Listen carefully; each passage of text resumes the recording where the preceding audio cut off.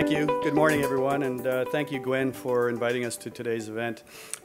We believe we are discovering and developing one of the top new high-grade deposits, district discoveries in the industry, and I'll share that with you today.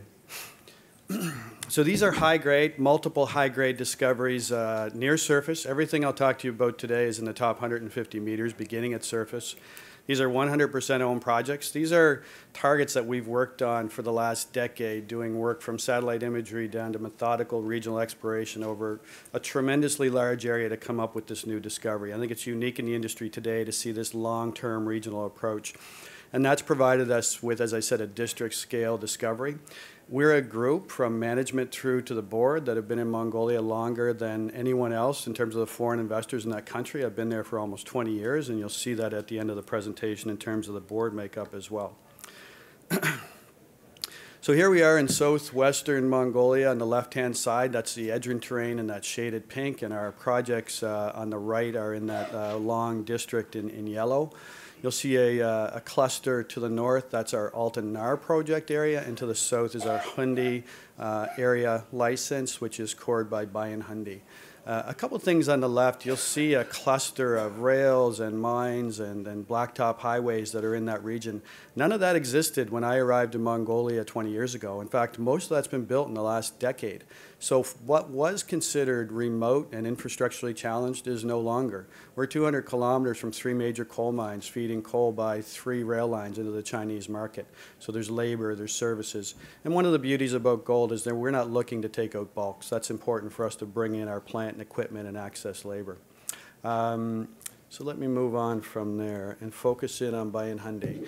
This is what this region of the planet looks like. This is the least densely populated place on our planet, so you don't have a whole lot of community issues here. We walked out into this region 2 years ago and began to pick up more visible gold at surface than I've seen in my 25 years plus in the business. At the top of Gold Hill, we're picking up grab samples that are up to 4,000 grams per ton. And stealing a little bit of my later thunder, we just drilled holes that hit 2,200 grams per ton over a meter in the midfield zone. So this is a tremendously rich district that sits at surface and geologists had never walked across before. So here's the simple geology on the right. You have windows into the Devonian volcanics in blue that are poking up through Gobi cover. The image I just showed you is in the southern part, that blue area, and we're looking over a 1.4 kilometer strike length. Since we discovered this in late 2015, we've drilled 38,000 meters, about 230 holes.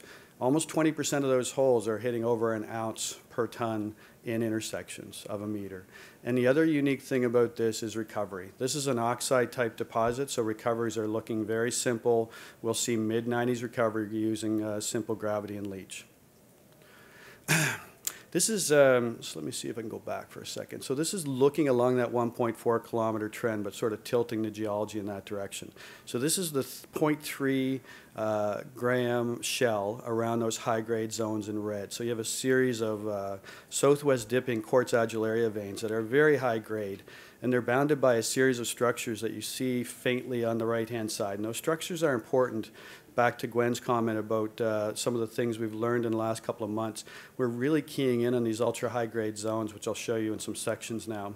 So if you train your eye to those 3 section lines on the left in Striker midfield and North midfield, I'll walk through each of those sort of 200-meter long zones in section here in a moment. Before I do that, I don't want to get into too much detail here, but we've had one of the top structural experts in the industry come out in the 3rd and 4th quarter. They've come up with a structural interpretation where effectively we're looking at intersecting major feeder zones with what we call relay ramps. And where those locations of breach happen on the left and they're intersecting these high-grade zones, you're getting the right structural setting for the fluids to come in and come up along hanging walls, which it would be on the left-hand side in this case. So these next series of images, on the left you'll see the broader zones, and on the right a close-up of the high-grade zones.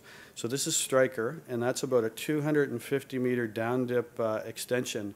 But you'll see on the right the types of grades we're seeing in the core of this. So coming right at surface, effectively in trenches, 93 grams per ton. You step down, 187 grams per ton, 79 grams per ton. Just repeatedly seeing these ounce, multi-ounce type intersections in an open pit. You know, you just don't see that anymore in the world because they're mined out as soon as somebody finds it. So this is just one of three. If we step now into the midfield zone, which is the next one up, this is about a 250-meter long cross-section. We're coming right up against the hanging wall now.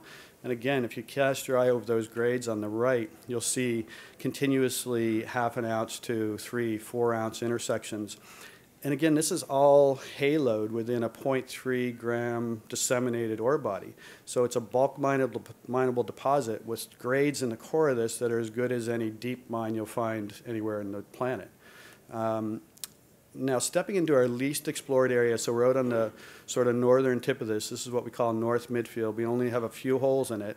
Our last hole in Q4 of 2017 is the hole at the southeastern, the bottom of that sequence on the right, but you'll see up to 2,200 grams per ton. So very good continuity, 2,200 grams, 58 grams, 108 grams. And again, if you look at the left, you'll see that shell around it. And if I just flip through those three for a second, this is at surface. This is within, this is within 20 meters of surface, and this is within 50 meters of surface.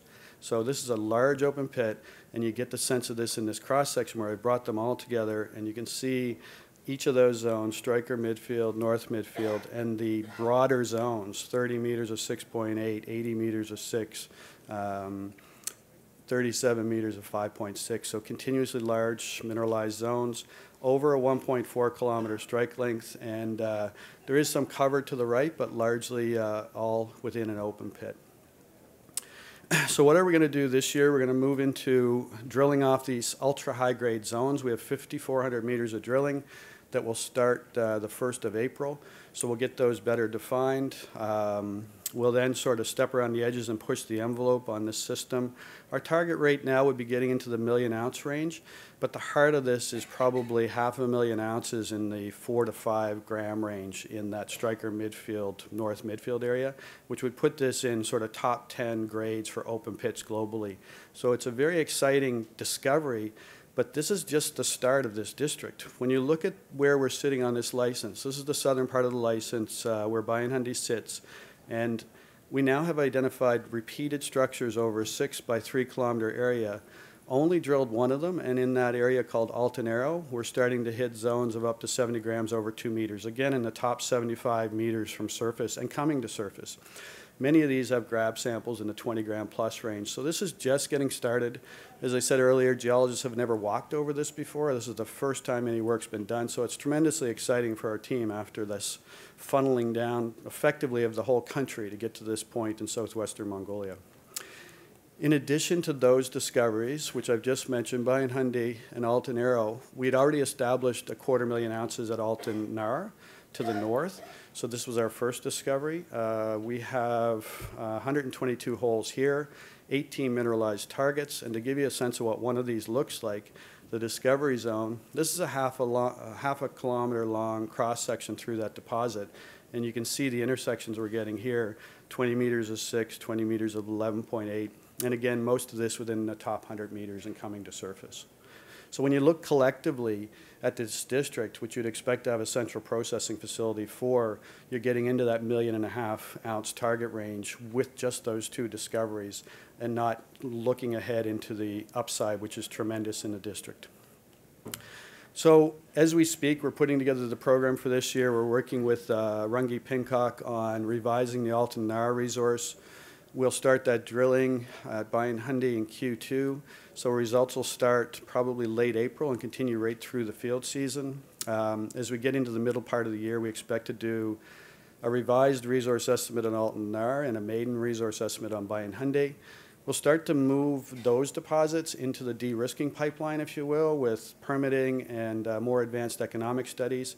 And we'll just continue to explore this district. I think we're looking at a long time of continual discoveries. If you look at any district like this globally, they'll be making discoveries here for decades. We're ahead of the curve on the processing, permitting, and infrastructure. I won't get into detail, but when it does come time to do those permits and pre-feasibility, we've covered all the bases on any critical issues, water exploration, environmental studies. We're doing a listing in Mongolia. If anybody wants to hear about that, you can come to our booth. Long history in Mongolia for our board members. We have Canada's first ambassador to Mongolia, a number of people that have built mines and worked in that district for a long time. We have 146 million shares out, market cap of about 65 million Canadian today, 2.5 million in cash, a strong shareholder register. And just to sum things up in my last 3 seconds, we have that drill result that starts in Q2 and will continue all year. That Mongolian Stock Exchange listing will be important for a social license to operate perspective in Mongolia, Q3 resource estimates, and then just continuing to run out the year with drilling. Thank you very much.